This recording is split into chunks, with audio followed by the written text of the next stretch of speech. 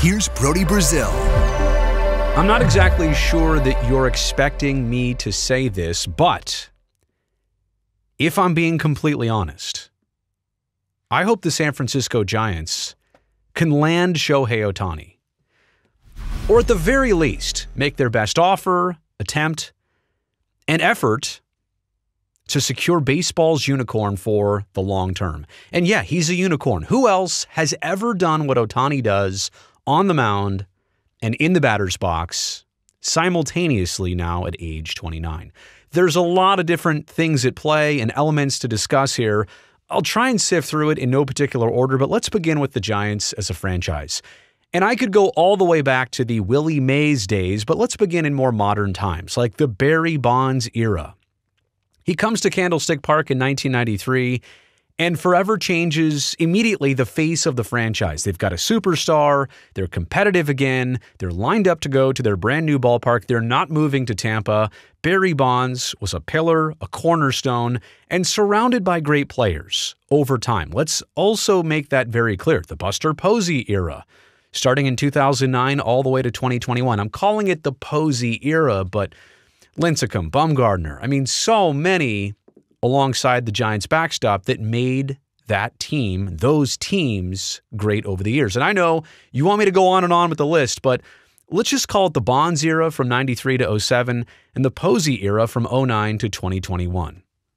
So, if you look at history repeating itself, this franchise is kind of due to have its next big superstar, cornerstone player, basically face of the franchise. They've always done well when they've got somebody established like that who they can build around. And to be perfectly clear, Shohei Ohtani is that dude. There's no question about it. And again, not promising you playoff appearances or World Series titles, none of that. But the reason that these two were successful is because they were great and they were surrounded by great talent. How about this past offseason? The Carlos Correa thing didn't work out. Also didn't work out for the Mets either. The Aaron Judge thing. Was he probably going to sign with the Yankees anyway? Maybe. But I truly feel like his visit to San Francisco was at least legitimate at the time. He just wanted to see and take advantage of the opportunity. But the Giants were serious about landing both of these players. They didn't happen. There's nothing to be upset about. In retrospect, it just did not work.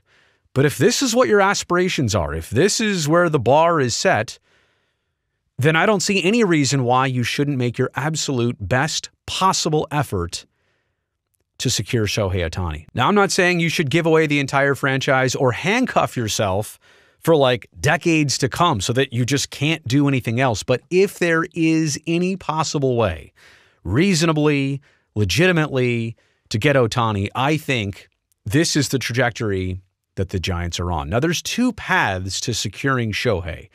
Number one, and it really depends on how the Angels season goes really in the next few weeks.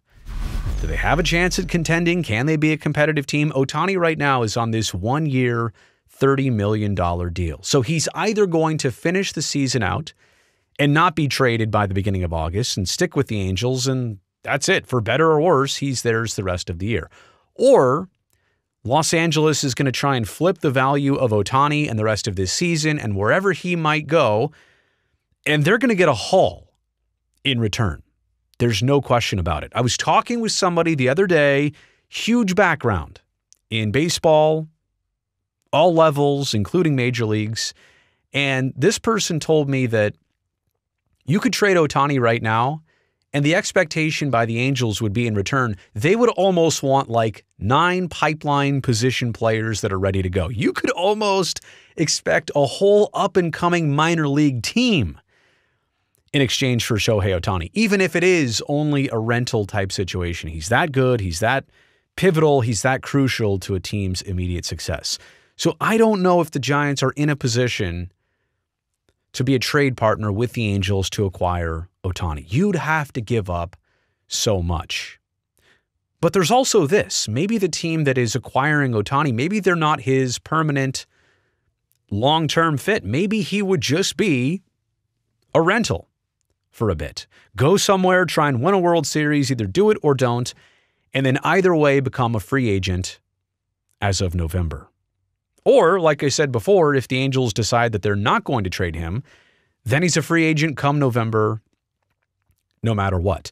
The real question is, do the Giants get cut out of the picture here if another team sells their farm, literally, to get Ohtani, with the expectation that they'll also have first dibs to sign him for the long term?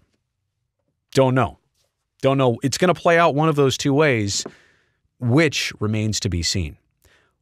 What does Shohei Ohtani want out of all this? Now, has not been in the playoffs with the LA Angels, which has to be super frustrating, not only for him, but for Mike Trout. And I'm assuming that they may not make it this year. The AL West is a super tough division.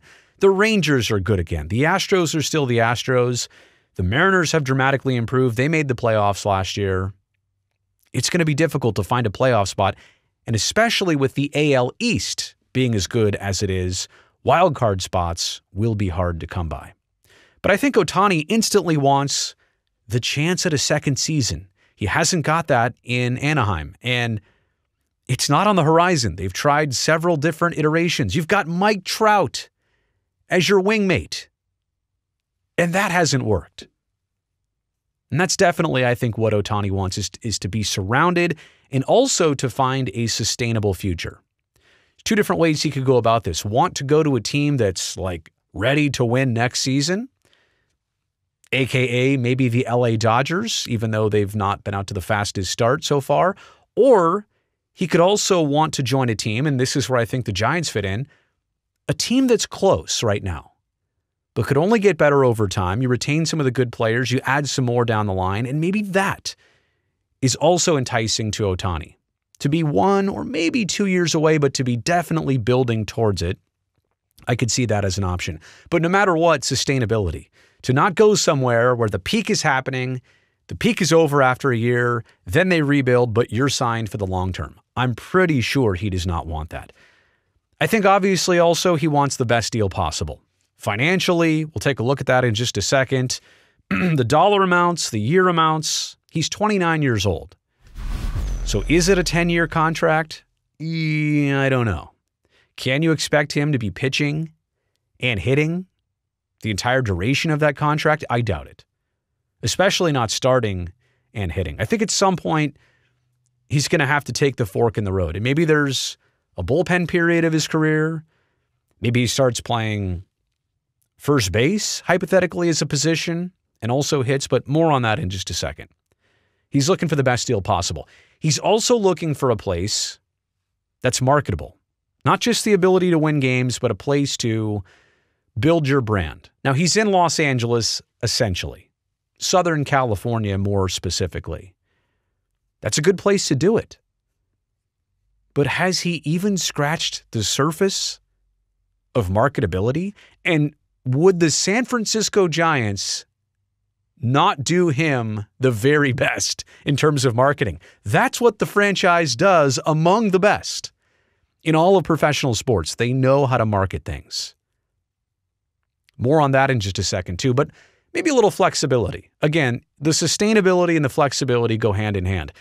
If it's a place that Ohtani doesn't want to be, can he get out of it? If it is going to be an 8-year contract, and 3 years in, he can see the writing on the wall, can he get out of that said contract? So, as for what to expect, where would the Giants have to be in terms of a deal, monetarily and the term-wise? Trout gets $426.5 million over a dozen years.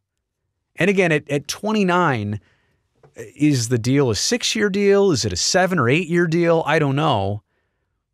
But right now, he's on 1 year, $30 million.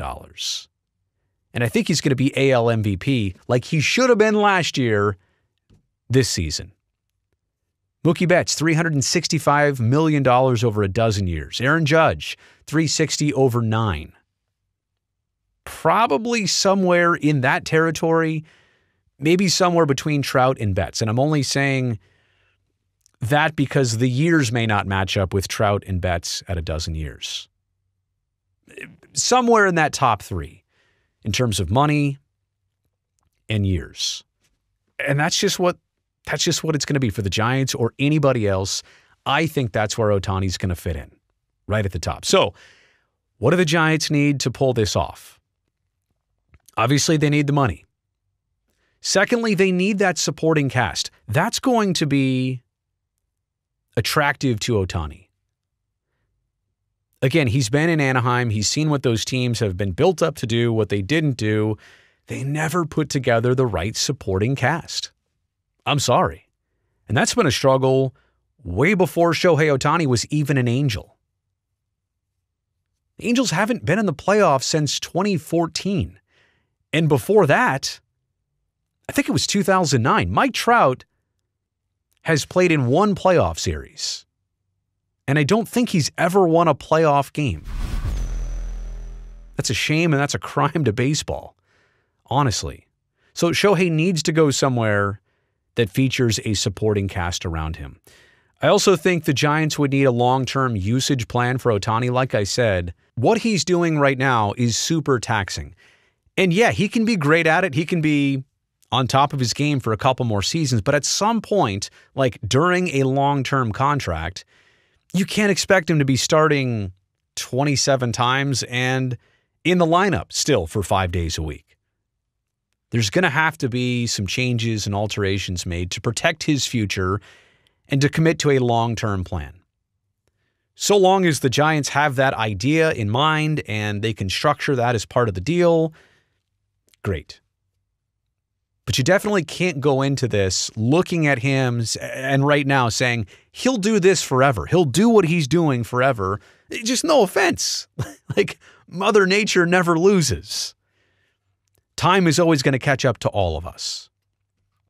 And last but not least, the Giants marketing team would need to turn their dial up to 100. On a 0 to 10, they'd need to be at a 100. And think about this. If you're asking, well, is it worth the money for Ohtani? I'm here to say that put winning and losing aside for just a second, and he's a great player and he will help any team win. There's no question about that. But the marketing you have alone for a player like Ohtani in a place like Northern California and with a team like the Giants who absolutely know how to maximize his presence, his uniqueness, his story, maybe his personality that we haven't even really seen yet. Even in Southern California, the Angels are SoCal's other baseball team. And with the Padres, I mean, you look at the entire southern half of the state, maybe they're like the third team right now, and they shouldn't be. But it is what it is. And in San Francisco, I mean, Ohtani could be huge. There's no question about it. So from a business sense, not just a baseball sense, let's understand that, but also put it aside for a second. From a business sense, this alone would be a tremendous move. So there are some limitations. I don't want the franchise to break its back to try and get Ohtani. I don't want them to do something that's regrettable in 4 years or 7 years or 8 years or beyond. But you should literally look at your ability to sign this player, your maximum ability to sign this player, whatever it is, whatever you think you can possibly give. And also to consider all the revenue that would come with even just having this player wear your jersey. Whatever you think that maximum dollar in commitment you could make to him is, make it. Don't question it. Don't look back on it. Maybe missing out on Correa and Judge were huge opportunities in reverse, because if those happened, the chance for this would never happen. And I also want to close it out by saying the Giants are one of several teams that are having these thoughts and this conversation right now. This is not only going to be a tough thing for the Giants to put together, this is going to be tough in terms of competition that everybody else who's in the mix also wants their hands on baseball's unicorn. So that's the video. Thumbs up on it for making it here all the way to the end. You know I appreciate that. Let me know what you think. Do you agree, disagree down in the comments section below? And don't forget to subscribe to this channel so that I can definitely See you next time.